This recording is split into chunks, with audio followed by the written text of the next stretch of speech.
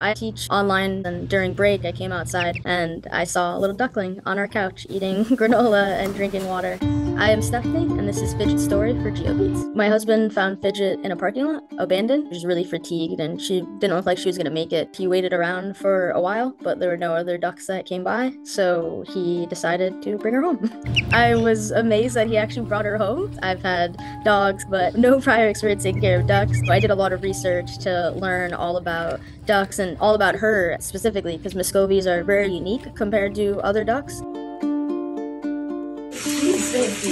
I was up all night with her, doing so much research just to understand how to make sure, give her the best life possible, what we need to do, what type of food, what she can and can't eat, just everything. Second day, she fell asleep in my arms. She would follow us around everywhere. If I left the room and she couldn't see me for longer than a millisecond, she would start chirping and yelling for my attention.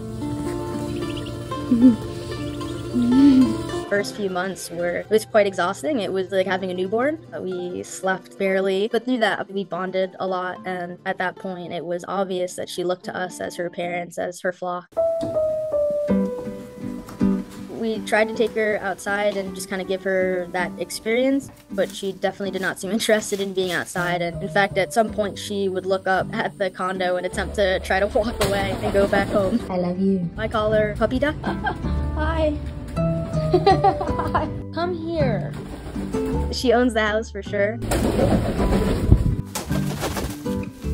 She'll cuddle or sleep at the end of the bed, just like a dog.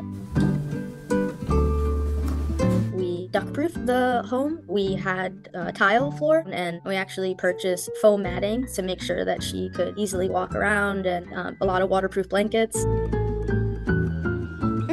She'll hang out with us on the couch and watch TV. She'll be there when we're cooking dinner. It's just really funny when you look down and you're like, oh, that's a duck. The biggest thing we learned is that she has to have water readily available always when she's eating, because they don't have an esophagus, so the ability to swallow is not there. She needs the water to help make sure that the food goes down, and also having access to grit, which are like basically little pieces of rock to help break down the food.